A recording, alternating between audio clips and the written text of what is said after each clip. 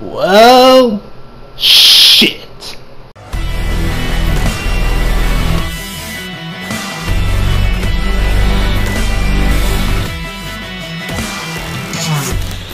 What's good, y'all? Welcome back to a brand new Spider-Man video, and today has been...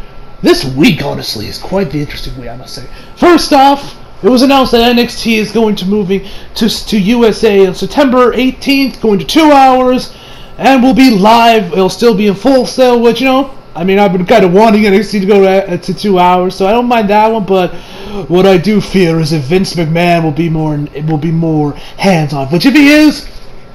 Fuck NXT. It's dead. It's done. NXT will die 1,000 deaths if that senile old fuck is going to be running NXT instead of Triple H. We're fucked. You might as well wash your hands of NXT if that's the case. You might as well wash your hands and just stick to AEW because it will die. It will be shit. But let's just hope that one doesn't get that happen. Secondly, Matrix 4 got announced. Yeah, apparently. It's literally all over my Twitter. What else? We also got announced, Bond 25 will be like, There's No Time to Die, I think is what it's going to be called. And, of course, the biggest piece of information that dropped, oh, well, that's one other thing, it's also Andrew Garfield's birthday today, so happy birthday to the one of the greatest Spider-Man that ever lived, who was actually my favorite for the longest time. But the reason why you are all here today is for the fact that Sony has cut ties with Disney. No more Spidey in the Marvel Cinematic Universe. Yeah. Now, before y'all go on a hate spree saying, oh, fuck Sony, fuck them to hell, how dare they all do this, fuck Sony, they're ruining something good just so they can cash grab and ruin their own, and all that. This doesn't seem like this is Sony being a bunch of assholes, or them being too greedy, or whatever the case may be. What seems to be what happened is that fucking mouse. Yes, that greedy little mouse known as Mickey. Oh, say, I want 50% of the profits. Oh, you know, this seems like it'd be a problem with Disney. Disney are the ones that you should be blaming, from what I've seen on Twitter. Because from what I've gathered, from what I've seen, because I got Twitter pulled up on my computer, I'm looking through the tweets right now. It appears that the problem is that Disney themselves got too greedy because they want 50% of the profits. I haven't gotten any clear answers. By 50% they mean 50% of everything, of like all the Spider-Man movies, or just 50% of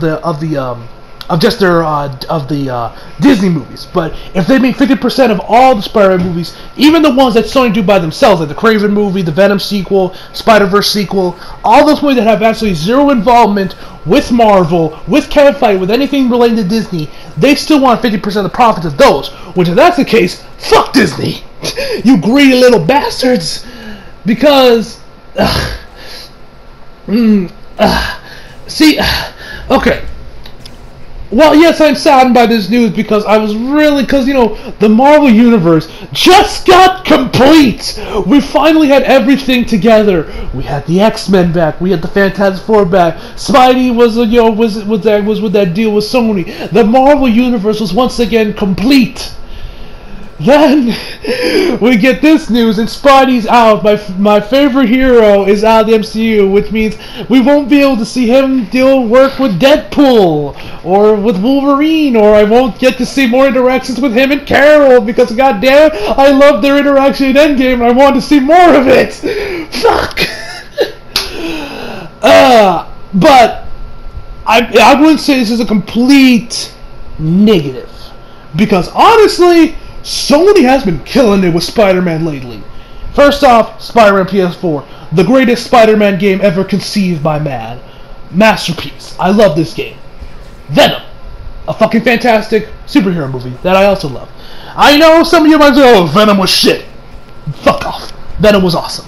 At the very least, Tom Hardy was amazing. Venom was entertaining, and goddamn, I love that movie to death. And of course, there was Into the Spider-Verse. A movie I don't think I even need to explain to you how awesome it was and how great it was. Now, so I wouldn't say that it's all doom and gloom for Spider-Man when he's solely in the hands of Sony, because, you know, like I mentioned, he's been doing just fine with Sony.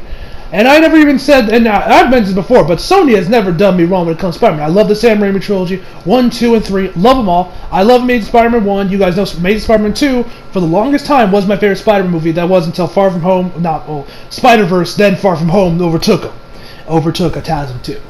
So, I am not completely disappointed or sad or worried about it. I'm definitely I'm far more worried about what's going to happen to NXT than I am with Spider-Man, because at least Sony has had a decent track record so far. Vince, not so much, especially recently what's going on with Monday Night Raw and SmackDown. So, what could this mean for the future of the movies? What could this mean for the future of our beloved wall crawling? Now, I'm sure all of the guys that are not big fans of the MCU, like High Top Films, Alex from High Top Films, we all know the man has never been a big fan of how the MCU has treated Spider-Man. He did video on on Far From Home as well as Homecoming. I honestly I see his points with Far From Home, but I honestly don't really agree with a lot of them, because I feel like the way Peter agrees, I feel like just because he doesn't name him at all, I feel like, because, when you watch the movie, you can tell how much he's grieving over everything. And I honestly don't even think that the whole stuff where, where they had what was it, Back in Black playing with his Bill Suit, I thought that was just a nice little callback to the first Iron Man movie, and you guys, I love Far From Home. Now, Tom Holland still has 2 more movies left on his contract, but, this is what the caveat is. Kevin Feige has no involvement in any of these movies, so these movies are technically not going to be part of the MCU proper anymore. From what I can gather, from what I can understand from the tweets I have seen, these are going to be set in their own separate universe. So we might see Tom Hardy's Venom in the next one. Now, what could this mean? If it is true that Kevin Feige has no more involvement in any of these the last 2 movies in Tom Holland's contract, they can't be sent to the MCU, no mention of any of that. What could that mean? Now, we remember when it was announced that Phase 4, the Multiverse of Madness got announced with Doctor Strange. Now, a lot of us were assuming with the whole horror aspect that might end up, and I even mentioned this in my video on what I thought Phase 4. What I thought the announcements. I even mentioned that, as well as one of my friends also talked about. He said that that's also where they introduced Mephisto, and we could end up having something along the lines of One More Day getting adapted and being probably the main storyline of Spider-Man 3, whatever it'll end up being called. Now, with that being said, if it's just Sony doing it, I don't think I could trust it. I don't think I want One More Day. Because the only reason I was kind of okay with One More Day maybe being adapted was because Kevin Feige was going to be the guy that was probably going to plan it out and honestly make it work and make sense. Because, we all know how awful One More Day was. But if it's just a hand of Sony's, especially, what's his name? And what's the other chick's name? Whatever the other chick named, I forget her name. If it's just in the hand of those 2, I don't know if I can trust that. Because, I don't know if they could realistically work a way to make One More Day. Because, honestly, I feel, because I didn't want One More Day at all, but if it was leaked up by Kevin Feige, I would at least been mildly okay with it, because I think he could have made it work. If it's not in the hands of him, and they don't have, and whoever they got working on it, I don't know if it can work. I honestly might end up hating it. So, yikes. I am a little concerned if they are going to still go with the One More Day route, because Kevin Feige has no creative input. Maybe Kevin Feige will work some. I mean, Hideo Kojima was able to put in all these fuck yous to Konami through PT as well as Ground Zeroes. If you guys saw that video that dropped recently about I'll put it up in the icon, but watch it. It's a really interesting watch just to see all the creative ways Hideo Kojima said fuck you to Konami. It's quite an interesting watch. I don't know if Kevin Feige will be able to be that clever and creative. We'll have to wait and see. But in all seriousness, I don't think this is going to be doom and gloom for Spider-Man. Could we still end up seeing a deal work out? This is just for right now. They could very easily, maybe later on, come up with a new deal, and that's when they'll agree to it, and everything will be wrapped, and everything will be right as rain again.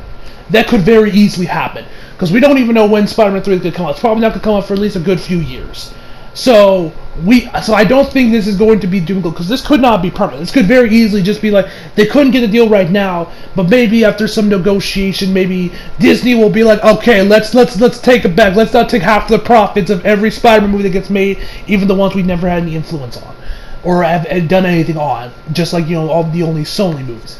Maybe they can work out a new deal and everything will be rise rated. That's what I hope happens. This just got announced. For the time being, this could all get fixed up tomorrow. Tomorrow they might have gotten together a new deal, and we're back to business as usual. And we get to see Wolverine with Spider-Man, Deadpool with Spider-Man. I get to see more of Captain Marvel with Spider-Man. Because goddamn it, I mentioned it before, but I'll say it again. I loved their interaction in Endgame, and I want more. But now, there is also one other positive we can see from this. One, we can see Tom Holland interacting with Tom Hardy's Venom, which I would love to see, because I think that would be awesome. Because goddammit, I love Venom. And I would love to see these two interact. 2. This is just wishful thinking, but Andrew Garfield is back as Spidey. Will that happen? Probably not. I can dream at least. At least I can dream. I can hope, pray that maybe one day, that might actually happen. That we see Andrew Garfield wear the suit one last time, whether it's in whether it's Tarzan 3, a Spider-Verse movie, the Spider-Verse sequel, whichever it could be. I want to hopefully one day get to see Andrew Garfield back as Spider, because I love him as Spidey. So, yeah.